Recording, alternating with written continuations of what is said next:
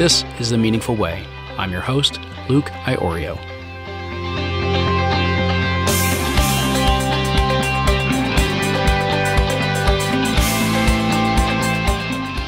Today, let's talk about one of the scariest, most uncomfortable topics on the planet. That's right, we're going to talk about emotions. You know, it's really amazing because on the one hand, emotions are what we live for.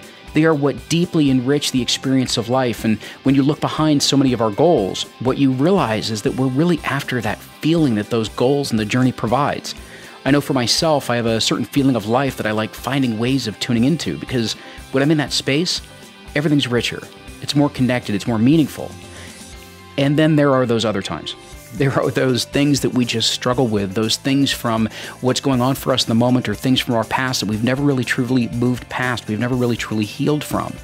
And there's something about this range of emotions, especially those truly challenging ones, that seem so difficult to address, to talk about, so that we can face our emotional well-being front on. Well, today, that's exactly what we're going to address. And we're going to address it fearlessly.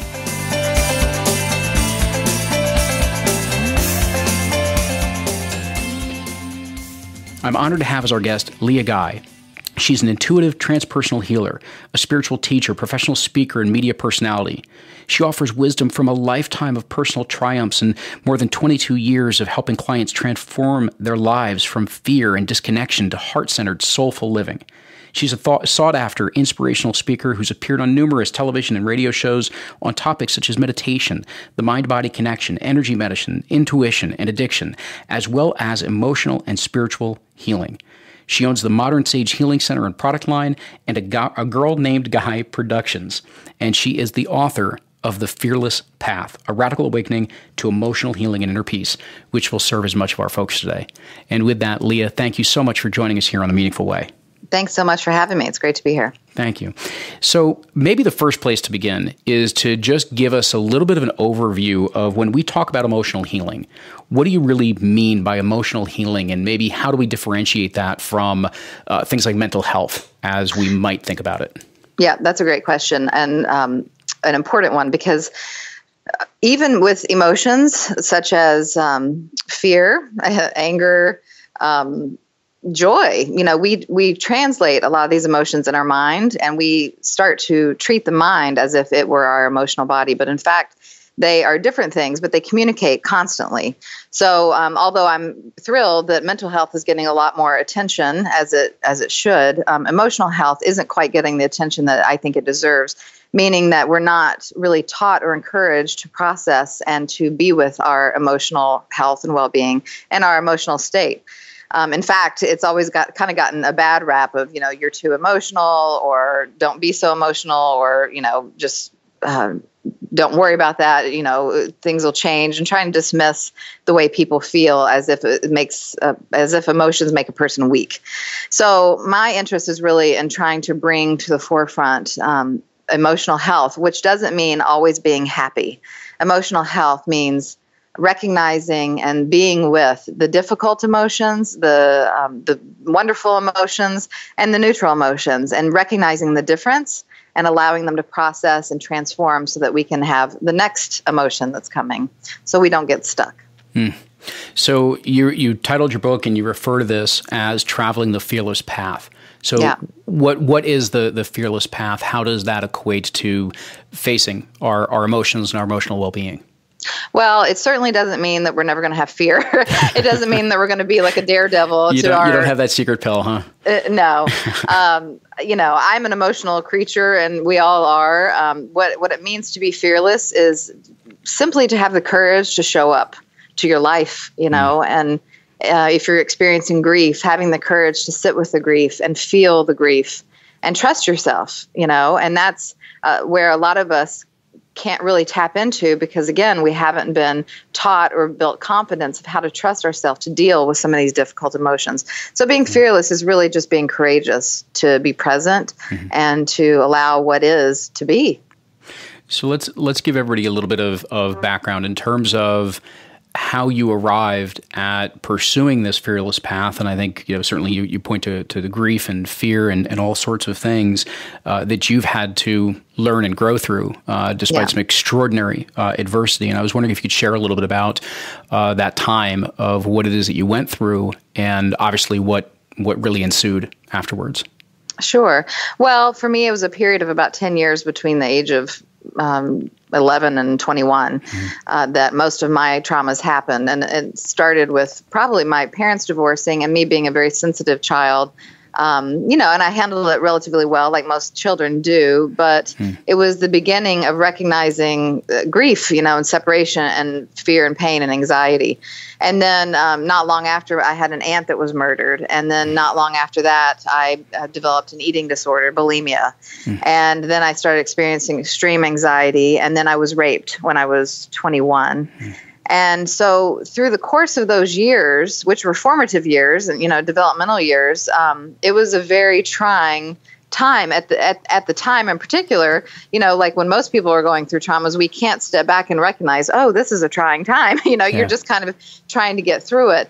But I did recognize that things were not balanced, things were not right in me. And I went the route of, some of the traditional therapies and so forth and medicines and everything. And in my early 20s, it just wasn't helping. I was seeking for relief, any kind of relief. And like many people, I tried alcohol, drugs, cigarettes, sex, shopping, ignoring the problem and so forth. And I couldn't find the relief. And luckily, I came across a training program, a school that I ended up going to after college. And it was about energy healing and meditation and mindfulness and mind-body connection. And it was that allowed me to start even dipping my toe into the possibility of regaining a sense of health.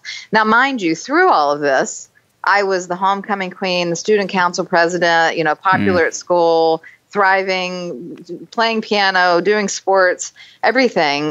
So I feel grateful that I had a foundation, and I've always had kind of a spiritual bent, a spiritual inclination and a great interest in health.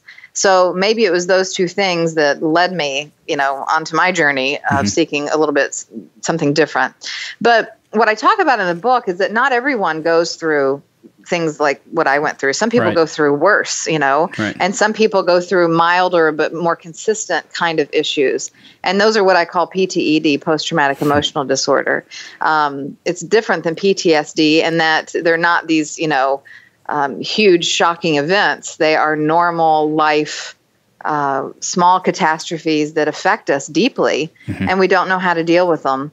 And so that's who I wrote the book for, for people that are waking up one day and going, why do I feel anxious every day? Why am I not sleeping? Why is my hair falling out? Why can I not focus? Why do I feel a lump in my chest, and starting to address some of the underlying issues of these symptoms. So what is it that when these things, whether it is through something extreme or it is the kind of the additive effect of just the emotional turmoil of even just growing up that we go through, what is it that we're not processing? What is it that we're not connecting to that has this add up in this way?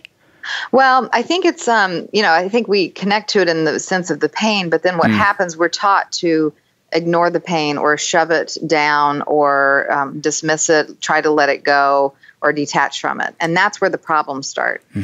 For example, let's say a child was bullied. Well, we know that it doesn't feel good to be bullied.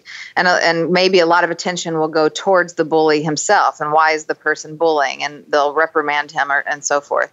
But the child that was bullied is now dealing with embarrassment, shame, feeling inadequate, low self-worth, ugly. It could be so many different things.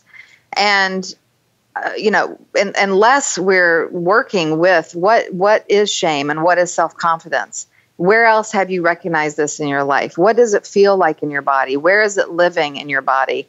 How can we breathe through that and sit with that and be supportive through that? Because that's real. And when you just tell a child, oh, that's not true, or don't listen to that person, it may help their mind in the moment, but those deep emotional impacts are still there, and they linger. They linger into our adulthood, especially or depending on the degree of the emotional trauma or the emotional information. And so, with this lack of processing, recognition, acceptance, and validation of the emotions, then we tend to just dismiss them and belittle them, and unwillingly or unknowingly, we just swallow them. And then all of a sudden they start getting stored in our muscle memory and our fat tissues and our gut and our mind, and wreaks a lot of havoc. So actually, that's one of the pieces I wanted to go into a little further, because I know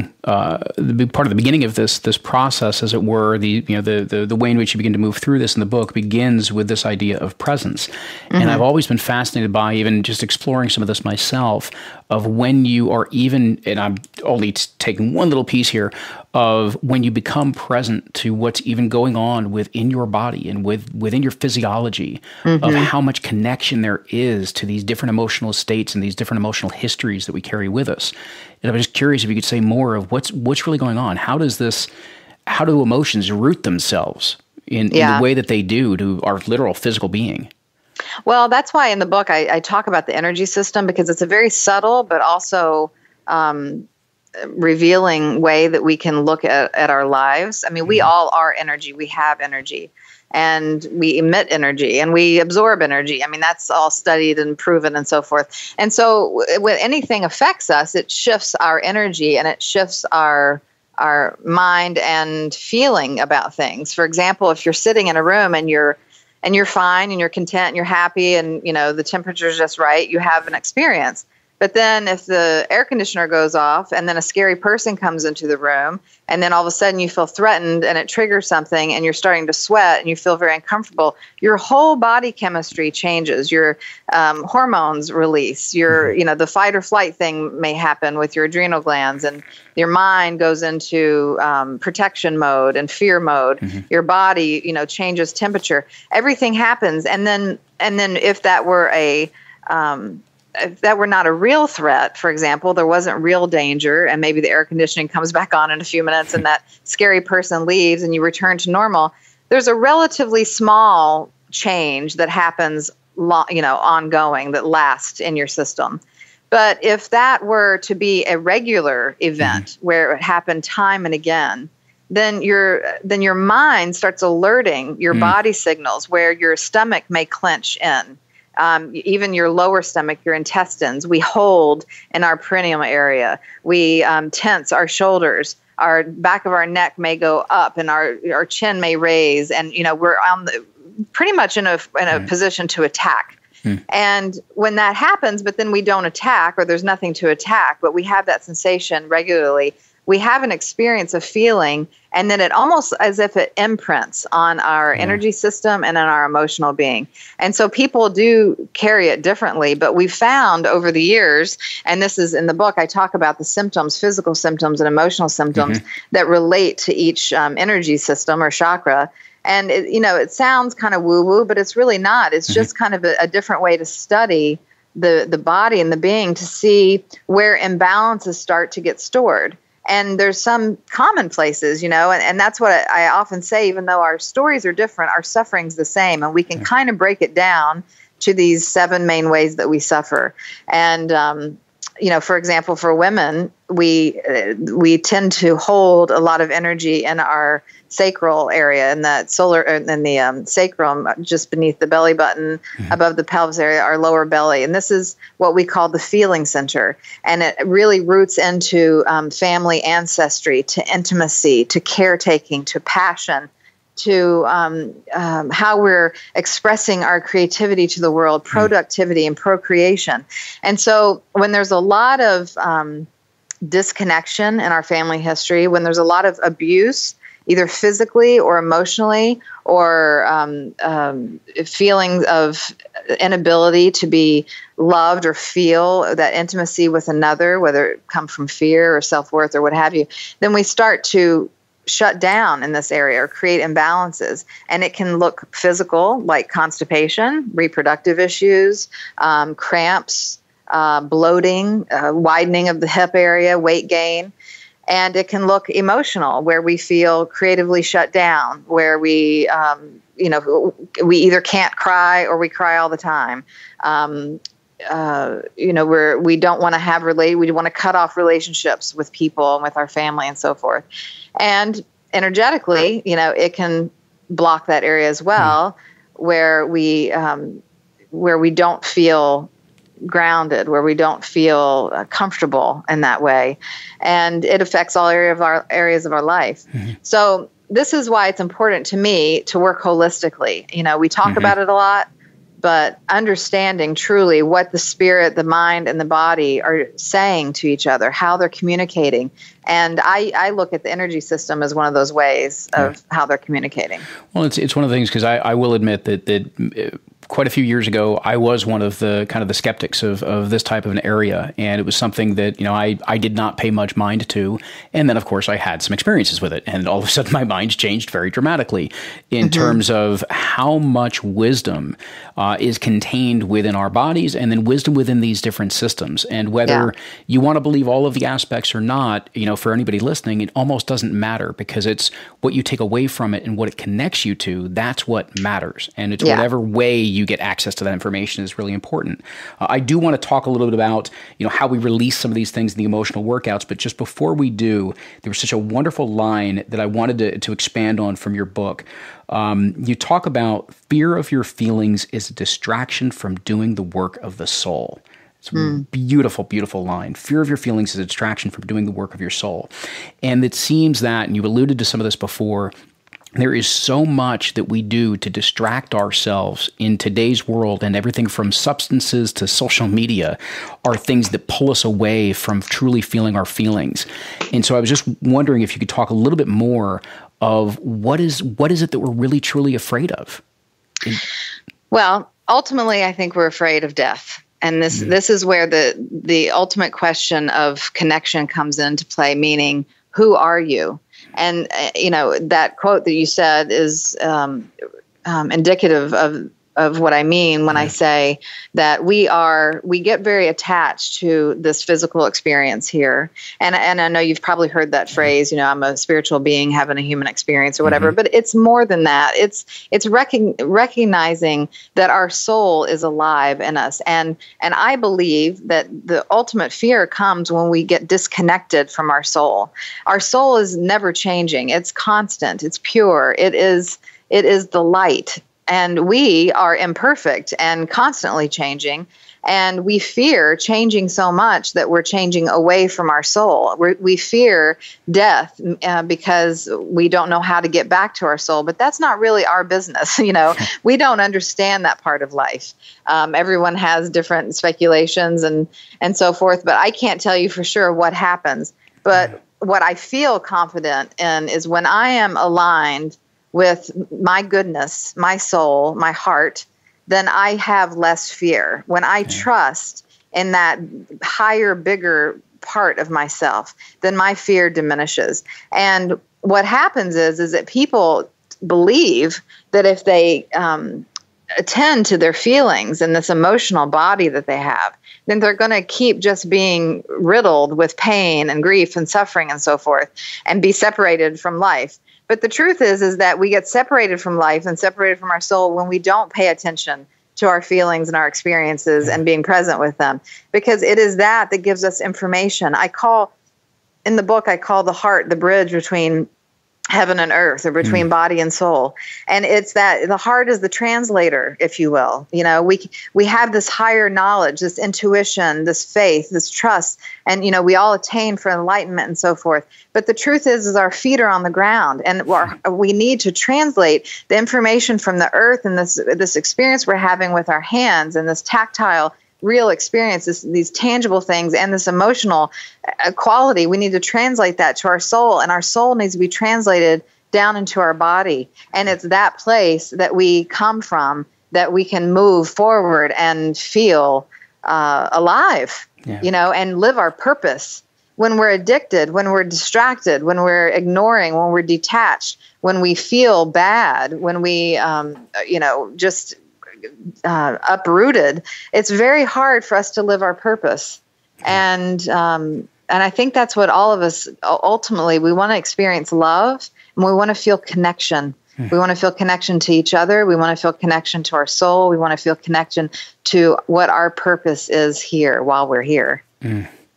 It's many things I would love to expand on there. The first thing was just, I'm glad that you listed out the ways we ignore, that we detach, the anger, the frustration, other things are there, because the other wonderful line that was in your book as well is just talking about this idea that fear is the great emotional chameleon.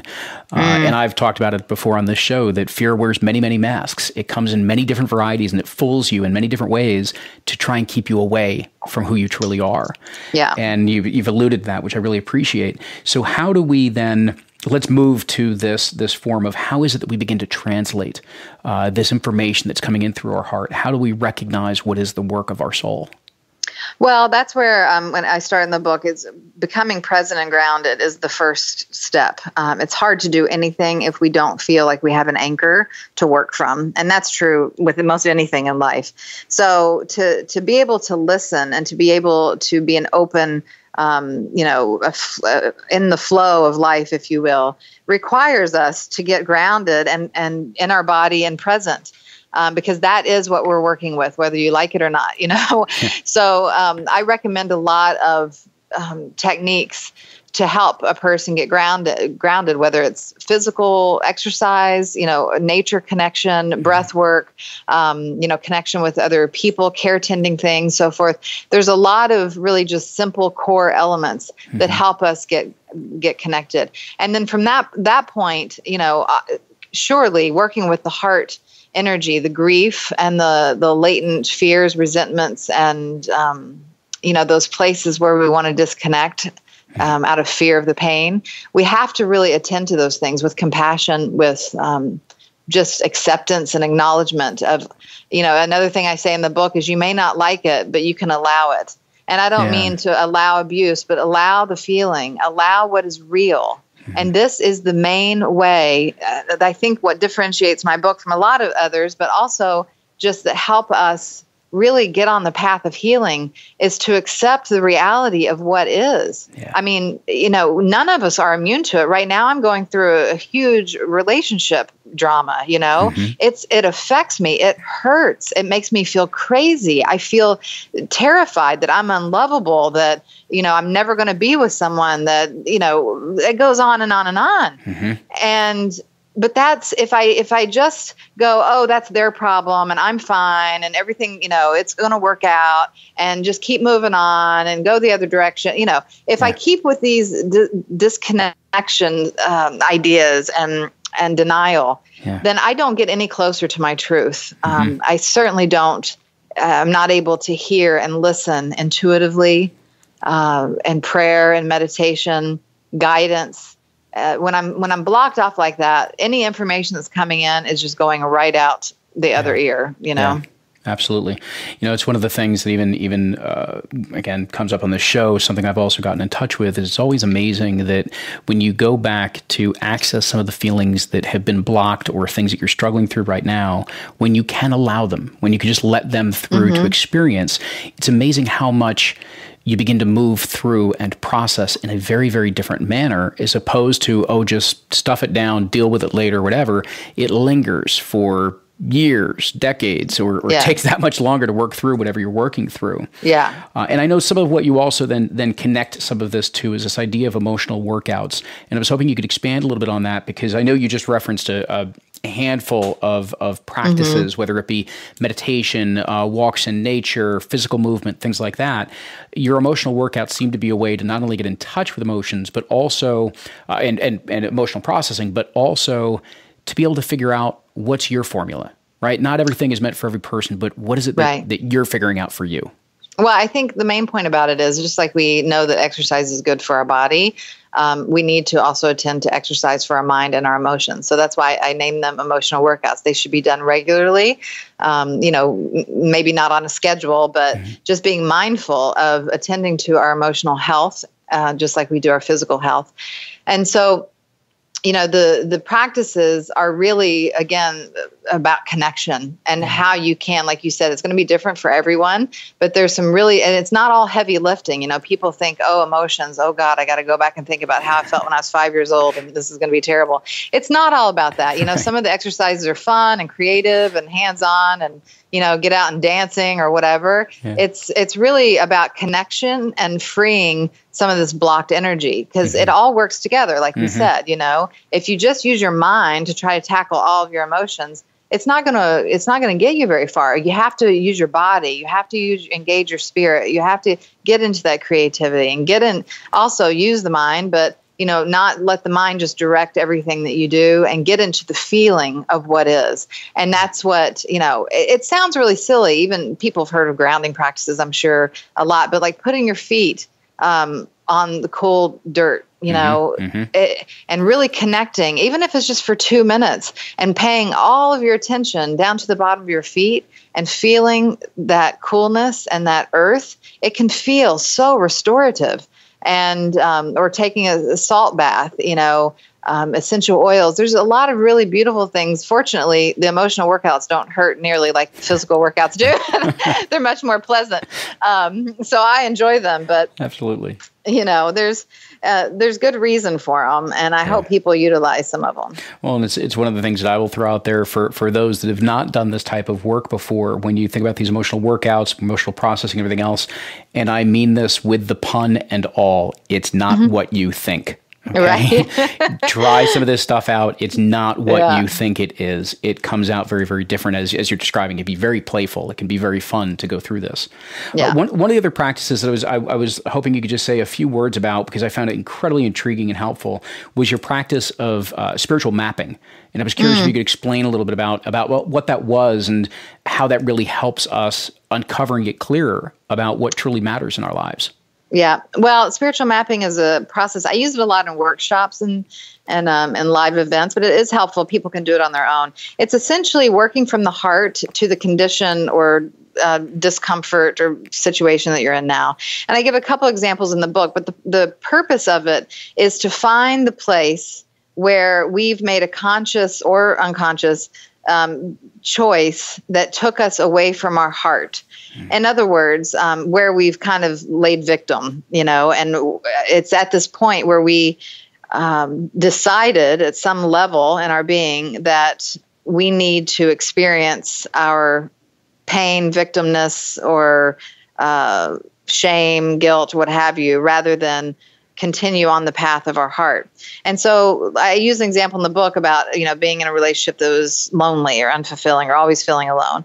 And I track back. You make a chart and you track like a map, different stops along the destination.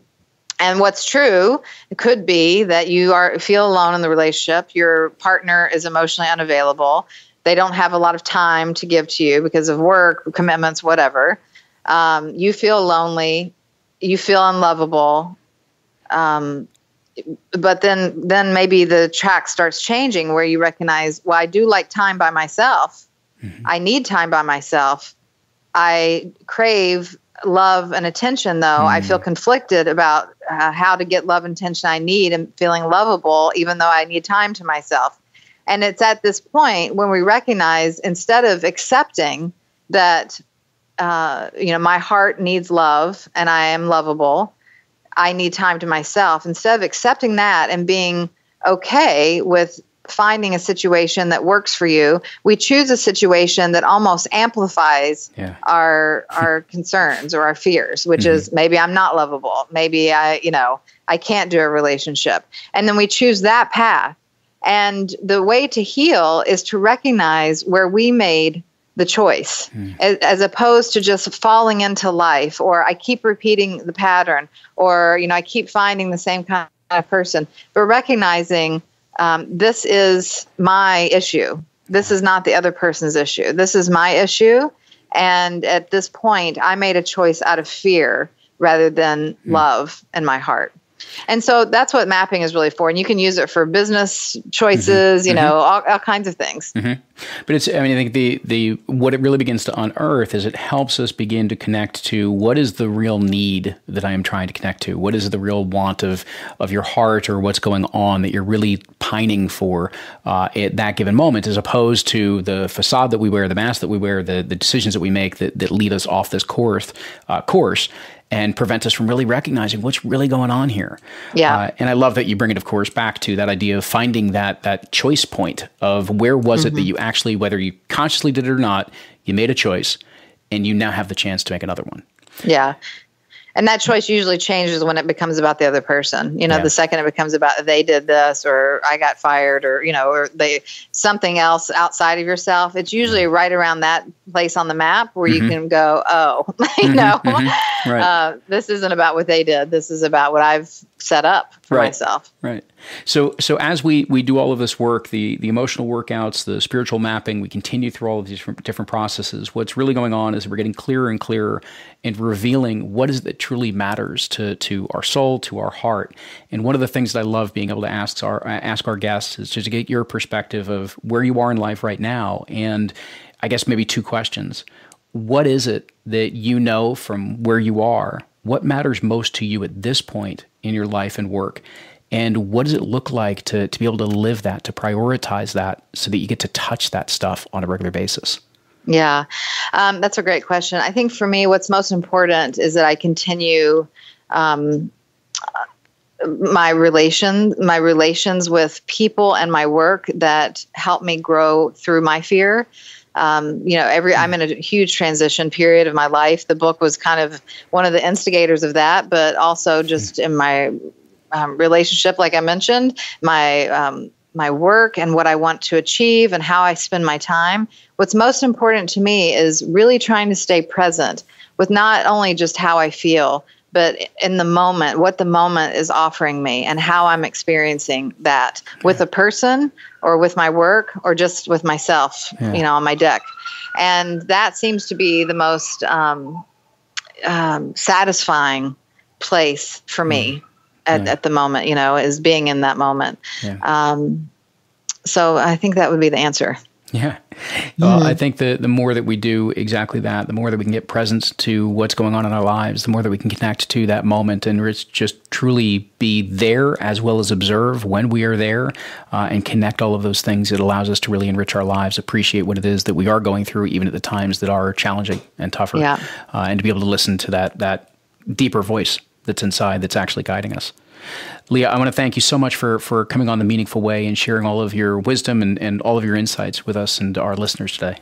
Thank you. Thanks so much for having me. And for everybody out there listening, I want to really encourage you to check out The Fearless Path, A Radical Awakening to Emotional Healing and Inner Peace. Like I said, this is one of those things I used to be one of those skeptics, and now I am one of the proponents of. It is worth checking out. Break through any misconceptions that you may have about doing this work, because when you do, it will give you clarity around what matters most, what makes the biggest difference in your lives, and how to begin to connect to it. Until next time, continue to enjoy the journey.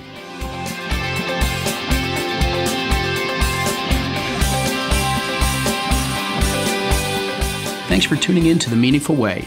If you enjoyed this episode, do me a favor and please subscribe and follow along with all these great guests, their stories, and interviews.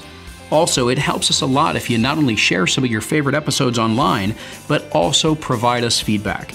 Go into iTunes, Stitcher, or whatever your favorite podcast app happens to be, and rate the show. Provide us some feedback and let us know how it is that we're doing. If you want to learn more about what we're up to, whether it be with the iPet Coach Training School, the Live, Lead, Play Network, or even just what's evolving with The Meaningful Way, go on and head on over to lukeiorio.com.